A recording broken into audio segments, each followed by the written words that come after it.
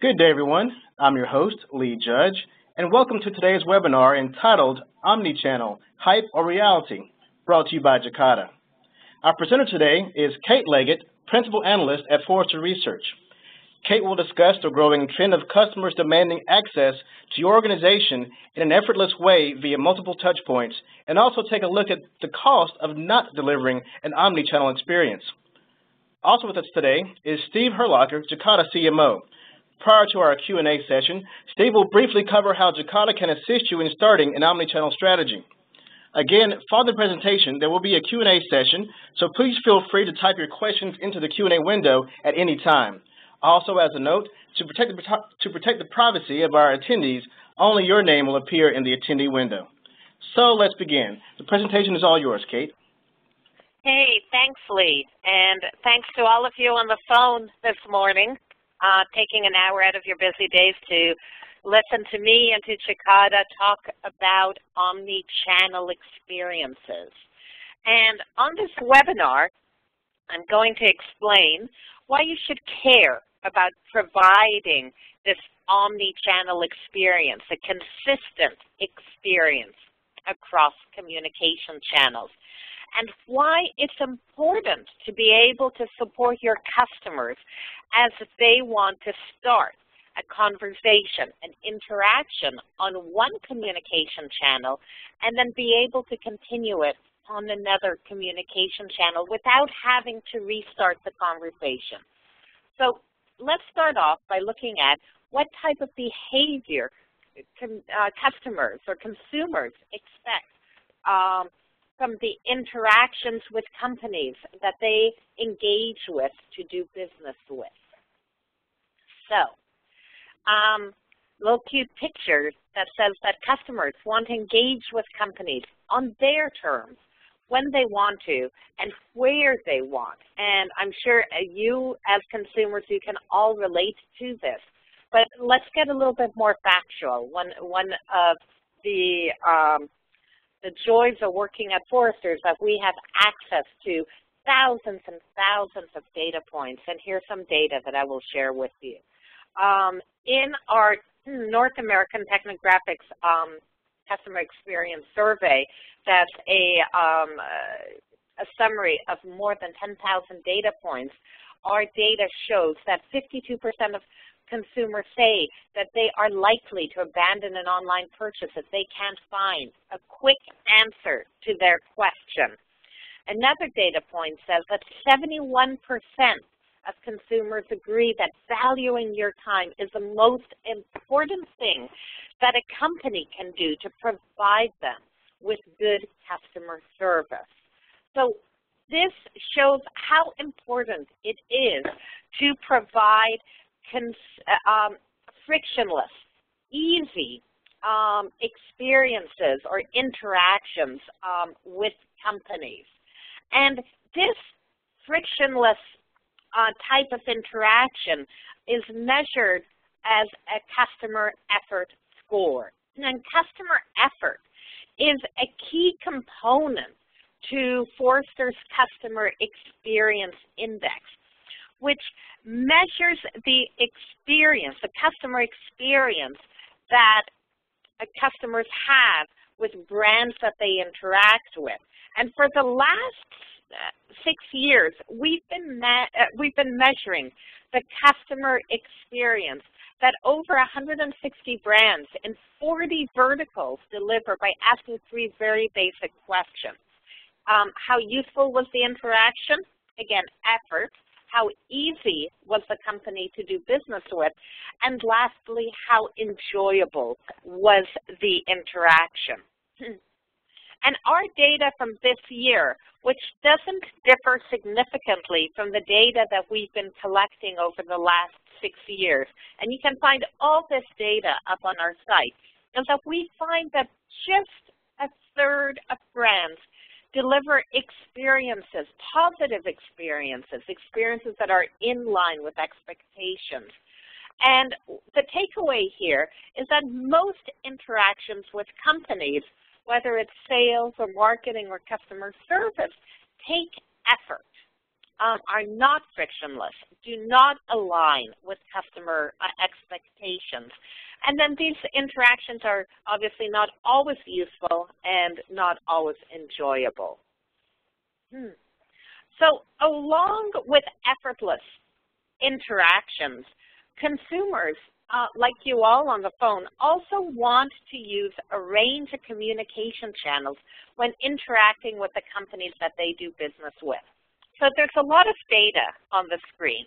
The dark blue lines show the communication channels that consumers have used in the last year to interact with a customer service organization.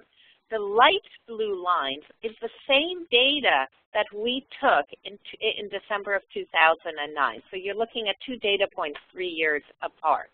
So what you find here is that the phone is still the most used channel at 73%, but it's very quickly followed by the online channels, the help, frequently asked questions, email, chat. What you also see is that there has been a shift in communication channels in the last 3 years. So the phone usage has remained consistent, but look at what the online channel has done.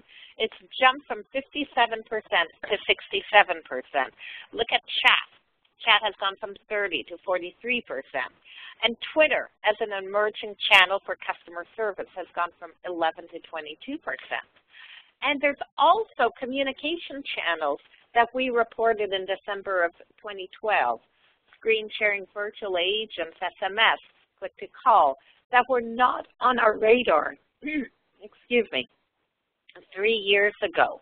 But they are significantly used in December of 2012 when we took the survey data. So what this shows is that consumers today, want to use a broad array of communication channels. The number of communication channels is expanding. It's not contracting. And the number and importance, or the number of conversations that consumers want to have on one channel versus another channel does change year over year. So you, as a representative of your company, need to understand what communication channels are important to your customers, and know and be able to offer those communication channels to your customers so they can do business with you. And you have to offer them in a way to provide seamless, efficient, effortless interactions so that the quality of the interaction meets the expectations of your customers. So companies know that consumers want to use a range of channels, and many companies have already deployed a breadth of channels. And this number of channels that are deployed is driven in part by cost control measures, because channels that are alternative to voice cost a fraction of what the phone channel costs. So in this data, we show that web self-service is, again, several orders of magnitude less expensive than a live agent interaction with a call center agent. And then if you look at the cost differential between a technical support agent, it's even larger. But we know that using a variety of communication channels is not equally effortless. And this ends up impacting their satisfaction ratings. And what you're looking at on the screen, again, this is data that Forrester collected in December of last year, are the satisfaction ratings of customers as they do business with companies over the different communication channels. And at the top, you see the live assist channels. This is where the end user is actually connected to a live agent. Phone or chat are the 2 top ones. So these live assist channels provide the most effortless communications, and they have the highest satisfaction ratings. And then you look at the bottom, where you see like web self-service, it's help or frequently asked questions in this data set. You think that this channel should be effortless. You think, for example, virtual agents, which is dead last in our survey, you think this channel should be effortless, but these channels have lower satisfaction ratings than the live assist channels. And this is not a comment on the technology.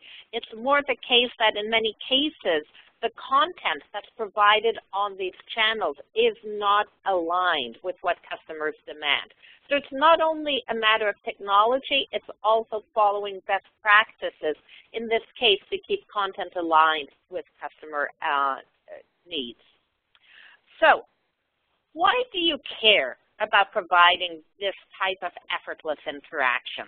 And it's because consumers, like everyone on the phone today, if you don't get the quality of service that you demand, you're going to complain about it. And in our survey, it shows that you're going to tell your friends or family about a poor service interaction. You'll take a survey. You'll call the company. You'll send an email to the company. You'll chat with a company representative online. And in the world of social media that we live in, these disappointments end up getting quickly amplified. And this amplification of negative sentiments about a company, about a brand, can end up eroding a company's reputation. And in an attempt to quantify the impact of negative sentiments via social technology, I want to quickly talk to you about our social technographics ladder. And this shows how users interact with social media. On the left side of the ladder, you've got B2C numbers. On the right-hand side of the ladder, you've got B2B numbers. So look at the top box. It says creators. These are the folks, the users, that are actually creating content. They're tweeting about a poor service experience. They're negatively rating you, reviewing you. They're blogging about a poor service experience. They got a Facebook post about a poor service experience. In the B2C world, it's 23%. In the B2B world, it's 32%. But the damage is done in the second red box called spectators. These are the folks who are actually reading the negative reviews and ratings and tweets and posts. In the B2C world, it's 68%, but in the B2B world, it's a whopping 80%. So again, this is just a way to characterize the reach of negative comments as they are amplified by social media. So we know that customers want effortless service. We also know our data shows that they want to use a broad number of channels. But this isn't it. Let's take a step back and think about the type of interactions that customers actually want. And this is an extreme example, but it showcases 4 points that customers want. They want to use a breadth of channels. In this picture, I've got forums, I've got Facebook, I've got a website, tweet, phone, IVR. They want to be able to start a conversation on one channel, say email, and continue it on another channel, say the phone channel, seamlessly without having to restart the conversation with all their data, all their information passed to the agent. They also want the same data, the same information every time that they contact you, whether it's by email, by chat, over the online channels, by phone. And lastly, they want the agent to know who they are, what their past purchases have been, what their past interactions have been, so that the agent can personalize the interaction to their particular situation. And this is a lot harder than it seems. In most cases, a customer's journey ends up being fractured. A customer is constrained to start an interaction in one channel and end it in that channel. And there's no way to start an interaction in one channel and seamlessly continue it on another without having to restart the conversation over again. And this fractured experience ends up being costly. So again, here's some more data points for you. It shows that in our survey, if 3/4 of consumers moved to another channel when online customer service failed. So think about looking for an answer online or looking at the status of your open service request and not being able to find the information like you're looking for. Here it shows that 35% of consumers that were unable to find what they were looking for picked up the phone and called a service rep. Not only is this frustrating to the customer, but the phone is a much more expensive channel, obviously, than the online channel. 17% ended up picking up the phone and doing business with another company. 17% gave up altogether. So again, the cost of not being able to provide this effortless service to customers ends up being very costly to companies. And what you can do is Forrester has these ROI models that help quantify the impacts of poor customer service. So digging into this ROI model a little bit more, consider, for example, a failed website interaction. And what you can do is you can plug in your own numbers into this calculator, but you can look at the number of site visits, the conversion rate, the average order value, a checkout conversion rate, and you can quickly calculate the revenue that's lost to competitors and to abandoned purchases by not being able to support your customers in a good, in this case, an online interaction. So, why is this the case? Why cannot companies not provide this a service experience in line with customer expectations? Well, let's dig under the hood. In most companies, and the IT ecosystem is a mess of disconnected technology. So what you're looking at here is actually the technology ecosystem of a large North American telecommunications provider. And in this case, these customer service agents have to use over 40 different applications over the course of the workday to be able to service customers. And so what they're doing is they're hunting and pecking through all these different systems for the right information to be able to present to their customers. And it's no wonder that different agents follow different processes and procedures to help customers. And customers are getting different experiences because their agents are following different processes. But as importantly, they may also end up getting different answers because the data and information in all these different systems may not end up being in line with one another. What's also interesting is that many companies haven't tied their interaction channels together. For example, email chat, online web self-service email chat, online self-service phone, just a couple examples.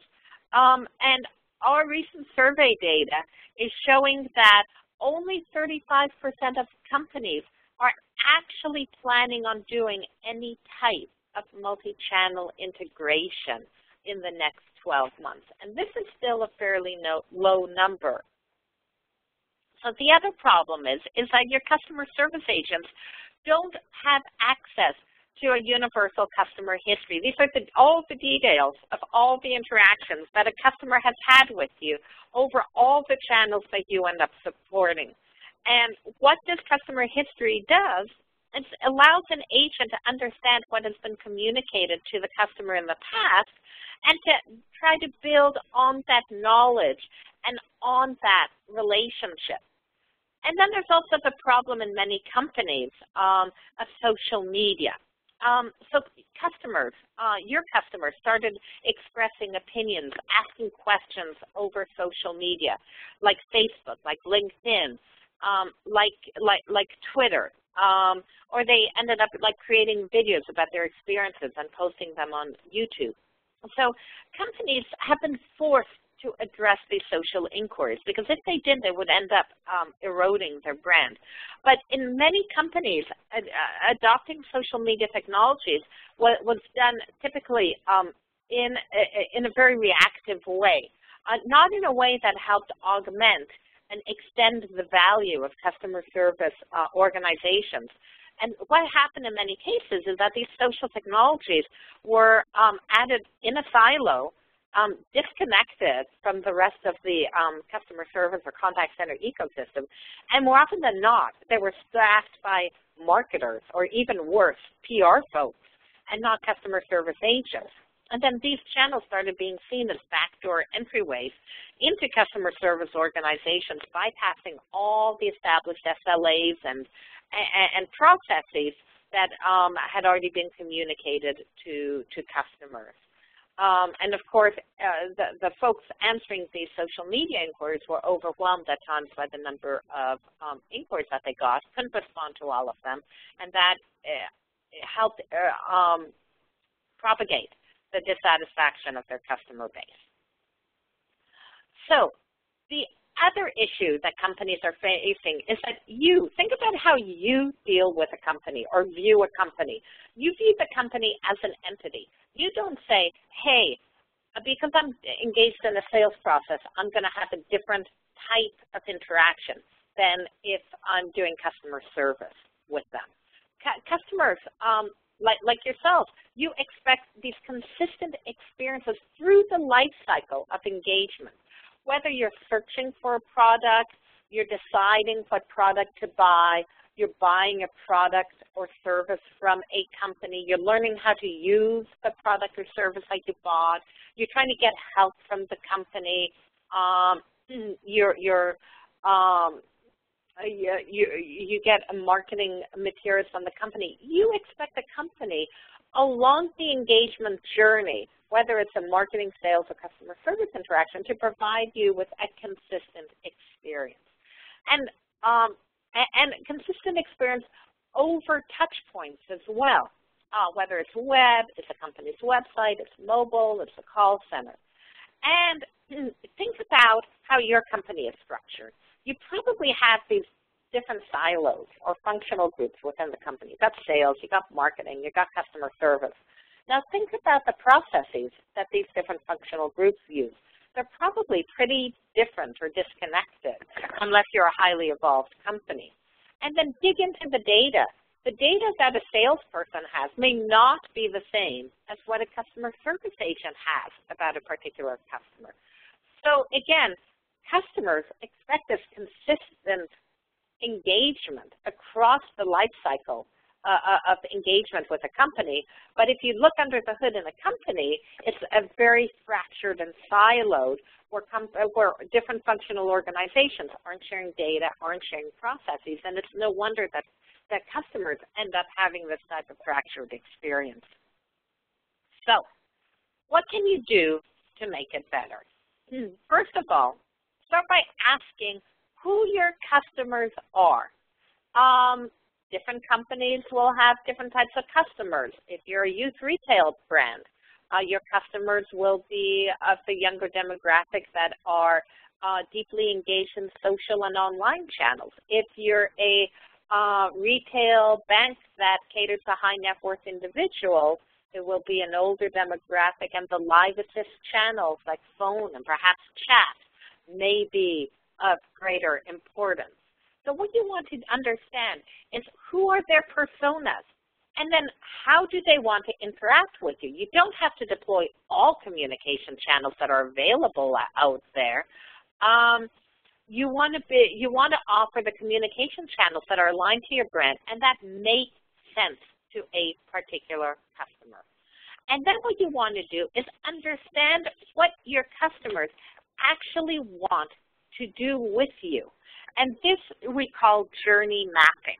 And what it does is it traces the types of interactions that customers want to have with you and the steps that companies have to follow to be able to fulfill an interaction. And then these journeys can be limited to customer service, or if you want to get ambitious, it can cross marketing, sales, and customer service.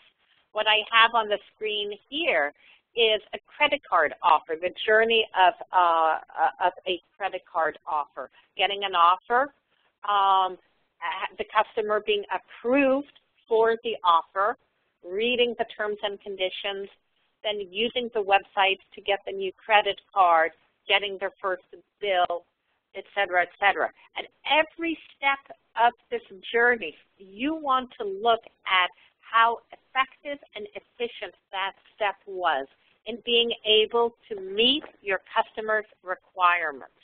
Was it an enjoyable experience, or did you completely miss the providing a good experience? Because perhaps you didn't pass the data from one touch point to another touch point, or perhaps the customer service agent who got the call didn't know about the special offer that the marketing department was promoting. So what you want to do is map this customer journey across the different touch points and understand whether it is meeting your customer's expectations, if it's effortless, if it's efficient, if it's enjoyable, if it's useful. And you want to focus on the steps, whether it's a small journey just for customer service or a broader journey. You want to focus on the steps that are not meeting customers' expectations and fix those first. And then, again, in every step of the interaction, look at reducing the effort of your customer accomplishing this task. And this could involve a broad number of things. For example, only presenting content and information that is relevant to the customer's context. For example, if the customer has bought products and services and they do an FAQ search, why can't you use your customer's information to filter the FAQ results to only the products and services that they've ended up buying? Or, for example, if the customer contacts a customer service organization and you know who they are, give them, connect them with the right customer service agent who can most effectively and efficiently answer this question. Or, for example, the visual IVRs that help customers quickly navigate a menu to reach the right agent instead of having to listen to all the touch points. So again, there's many different ways of reducing the effort in helping customers achieve their goals. And remember, you want to do this for two reasons. First of all, not meeting customers' expectations is fundamentally costly to your business. And more than that, it causes customer dissatisfaction. And greater customer satisfaction means greater customer loyalty. And Forrester has a lot of data that correlates customer loyalty to an increased wallet share of a customer over the lifetime of engagement of that customer with the brand. So better customer engagement and interactions correlates to additional revenue from that particular customer. So to circle back to the tenet of this webinar, omni-channel, is it hype? Is it reality? So we know that an omni-channel experience is important to keep your customers satisfied and loyal to your brand. And again, you want to do this because if you don't, it's going to cost you money. And more than that, your customers aren't going to be satisfied, and you're not maximizing the wallet share that you can get from a particular customer if you're not providing engagement experiences that are in line with their expectations. And so to be able to do this, you need to focus on four main issues or four main buckets. First of all is look at your strategy. Look at your company's strategy. Make sure that your customer experience, your engagement strategy is in line with your company's strategy. That you're not running, for example, your contact center as a cost center when your company's strategy is to provide differentiated, personalized customer service, because you can't do that and optimize your cost structure. Next, you want to understand who your customers are. Again, not every company has the same type of customer. What their personas are. What are the journeys that they want to take with you? And more than that, listen to your customers. Understand what they're saying about your services, about the types of engagement experiences, and use that information to help improve the experiences that you deliver to your customer base. Thirdly, choose technology. And also think about your data management ecosystem, which is a whole discussion onto itself. But choose technology that can support your customers in the ways that they want to interact with you today and in the future. For example, choose technology that is able to help support a set of communication channels that you need to deploy today, but choose technology as well that can grow and expand into different communication channels in the future if you want to stand up new communication channels, and make sure that this technology is able to be implemented in a way that is deeply integrated so that communication channels like my social media example isn't stood up in a silo onto its own, disconnected from the rest of the ecosystem. As well, look at the technology that offers you that's able to support the types of interactions you want to give to your customers, these simple, effortless interactions. And then, fourthly, focus on your culture and ensure that it is customer-centric. And no discussion cannot involve culture. It is one of the most overlooked areas in providing good customer experiences to your customers. Ensure that the customer-centric culture is driven from the top, but that infuses and embeds in every action that customer-facing personnel have with their customers. And this includes your hiring policies, your rewards and recognition policies. Because at the end of the day, your customer-facing employees, your customer service agents, are the most important part of your business and are able to make or break interactions. But again, it's a focus on strategy, on understanding your customers, choosing the right technology, and as well, a deep focus on culture. And with that, I'm going to pass it over to Steve Herlocker from Jacada, and he'll take it from here. Okay, actually, Kate, let me say one thing. This is Lee again. Well, thank you, first of all, Kate, for your valuable insights on omni-channel customer service. We're going to get to our Q&A session in a moment, but first, we're going to pass it over to Steve Herlocker, Jacada CMO, to share some solutions on how you can implement an omni-channel strategy. Here you go, Steve. Yep, thank you, Lee, and thank you, Kate. So agreed, Kate. Certainly the customer effort that it takes to get through a journey is key to the success of a business. Quickly, I'll spend just a few minutes talking about Jacada's experience in this space. And really, so for over 20 years, we've been working with a number of brands out there, some of the marquee brands that have some of the most complex interactions they have to deal with, whether that's telco, banking, insurance, retail, travel and leisure, and hospitality. And in these spaces, you know, we're lucky enough to talk to a number of senior executives there and program teams that struggle with these issues every day. And for 20 years, we've been helping them solve these problems. Jacada is focused entirely on simplifying and taking the effort out of that interaction, making it easier, making it useful to the end user. So, you know, the way we look at this challenge is very similar to the way Kate sees it. And that is that really companies who are structured around different organizational silos have created processes and they've created implementations for all these different customer touch points that are very fragmented.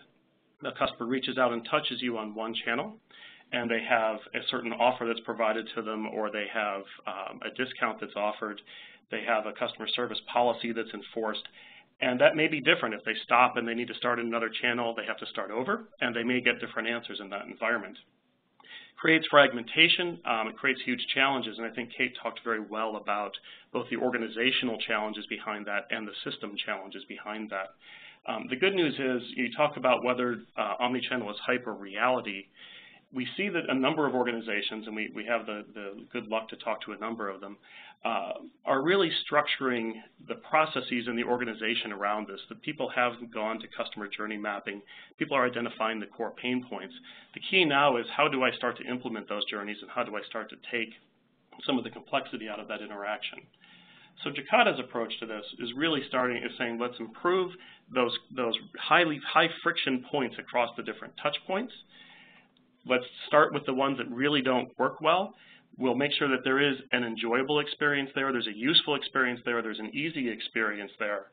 And then once we've solved that problem in one environment, start to introduce that and take it across the different channels, ensuring that it's continuous. In other words, I can start with, say, configuring an insurance policy or starting a quote, if you will, and that I can then pause that and maybe pick it up on another channel. And then if I need help, I'm not starting over when I go through a chat channel or I call somebody in the call center. I actually just take that process that I was working through, that interaction or that experience, and move it across to the assisted side and continue with it there. So we talk about that in the continuity sense. And then consistency being making sure that you have the same status of an order, you have the same offer, you have the same information available across all of these channels. So again, we tend to say, look, let's take the pieces that are painful where in the journey it is causing you to lose revenue, causing you to lose customers. We'll solve that, make that a simplified and excellent experience for the customer, and then we'll project it across the rest of the channels. Our focus on doing that is really doing that with a core platform, something that the business can take and really drive and take data out of the organization, drive data into it, build interactions, build content, suggest next actions, put the rules in place that says how you want the customer to engage with you. And again, deploy that maybe in one channel to start, and maybe that's a self-service environment, could be a mobile environment, a mobile application, could be your website, could be a social environment. But start that journey there, start that engagement on that channel, build it with the platform, and then when you're ready and when the organization is ready, they've mapped it out, when the infrastructure in the other channels is ready, use that common platform and start to introduce that experience across those different environments. And again, keep it connected so that when people change across different channels, they get that consistent experience. So I just wanted to spend 5 minutes on Jacada, how we see that problem, how we come about solving that problem, and really answering the question, do we feel it's hyper-reality? It is reality in the sense that customers are demanding it and businesses have to address it, but it is growing and implementing towards reality. It's not hype, but it's not there today because many companies are just not in a position to move directly to omni-channel. So we're suggesting, just as Kate did, bite off the pieces that are most important and then take a step-by-step approach to solving that and having a multi-stage or a multi-phase journey to get to that full multi-channel interaction. So I just wanted to give you a few minutes about Jacada. Really today was about Kate and making sure she gave you the data you need to help plan that omni-channel experience and make your customer journeys better, make your companies more successful. Just wanted to tie that back to Jacada and what we do. We would love to talk to you if you have interest about how to move forward with this kind of engagement with us. With that, I'll hand it back to Lee and we'll go through the Q&A. Okay, thank you, Steve. And we have several questions that are in the Q&A window, also a few in the chat. So I'll read those to you, Steve and Kate, and let you answer those accordingly. Let's see, and the ones we can't respond to now, we actually will respond to you via email after the event so we can let you get back to your work day and respect your time. All right, the first question is, we have old legacy systems, they say. How can we integrate all the data in this disparate system to give a single view of the customer to make sure we give customers the best experience and not have to repeat themselves if they start with one channel and switch? Oh, that's a hard question. What I would do, like Steve said, like I said, is understand, first of all, what interactions your customers are taking with you, and the channels that they are bridging. For example, are they starting via email and then picking up the phone? Are they starting online and then picking up and then chatting with you, for example? What are the main interaction types? And then look at the consistency of data across the main interaction types and across these channel shifts and see if you can clean up those processes and that data first. And it may not be deeply integrating.